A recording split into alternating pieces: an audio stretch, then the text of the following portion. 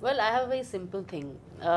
When I panic or if I get stuck, it builds up inside me and I need to go cry in one corner for even 2 seconds. And literally once the tears are out, I'm fine. You know, sometimes what happens is, like, a lot of, people say, you know, why aren't you playing the character the way it is? You know, remove yourself from it. Why am I seeing you? And I tell myself, I go back and I get damn depressed and I'm saying, listen, I have to put in some part of me in it.